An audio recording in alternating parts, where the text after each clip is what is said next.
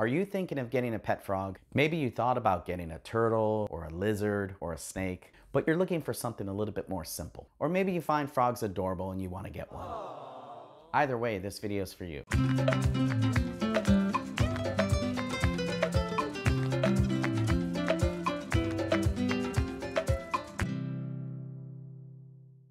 Hey, I'm Dr. Balderrama. Today we're talking about frogs and whether they make good pets or not.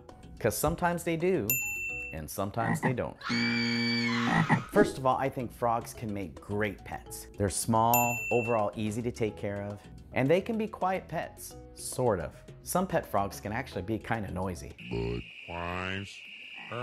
Frogs make noises for different reasons, but it's usually the males calling out to the ladies.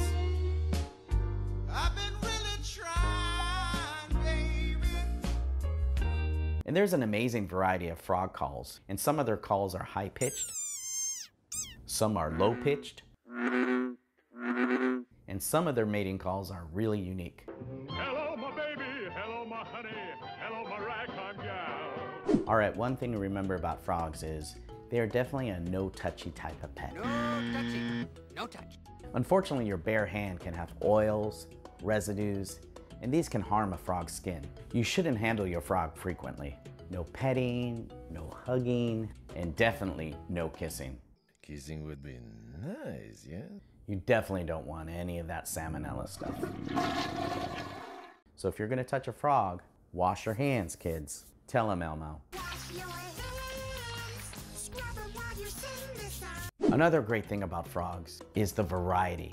There's horned frogs, bullfrogs, leopard frogs, tree frogs, and some of the coloration on these species is absolutely stunning. And when you put them in a well-designed terrarium, it really can be a work of art. And don't forget to do your frog research. Does your frog prefer to be kept alone, or does it do well in small groups? But if you do keep a group of frogs together, make sure they're all around the same size. Otherwise, frogs also may not be the best pet for kids. Even though frogs look cute and innocent, some kids find them terrifying. Many kids easily get bored with frogs. And frogs are not throwaway pets. They spend large amounts of time just sitting around doing absolutely nothing. If you thought fish were boring, don't get a frog. At least fish swim around. Just keep swimming, swimming, swimming. And another thing, there's not a lot of owner interaction that you can have with a frog. You can't sit on the couch, watch TV, you can't take them for a walk, and you definitely can't sit around playing the banjo. A nice thing about owning frogs is that they're relatively inexpensive. Unlike a cat or a dog, they don't require vaccines, flea or heartworm prevention, nail trims. If you're looking for a relatively cheap pet to maintain, you should check out frogs. And their diet is pretty simple. For the most part, bugs.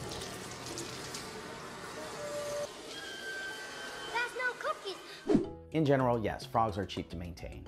But here's an important fact about their diet. Unfortunately, you just can't go and buy a bag of froggy food at Costco. Theoretically, you could feed them nothing but crickets. But crickets are lacking in calcium, which a frog needs. So you're gonna need to find a good vitamin supplement and a calcium powder for your frog. Remember, frogs are meat eaters. They're carnivores. Frogs can eat anything from small fruit flies to large mice.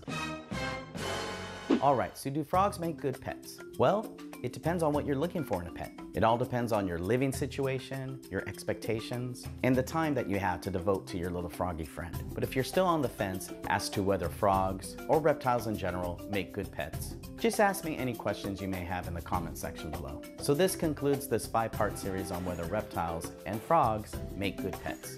Thanks for watching. I'm Dr. Balderrama, and remember, love your reptiles and your little frog too. Hey, did you like the video? If you did, hit the like button and don't forget to subscribe. Remember, this is only one video in a 5-part series on whether reptiles and frogs make good pets. So check them all out and I'll see you in the next video.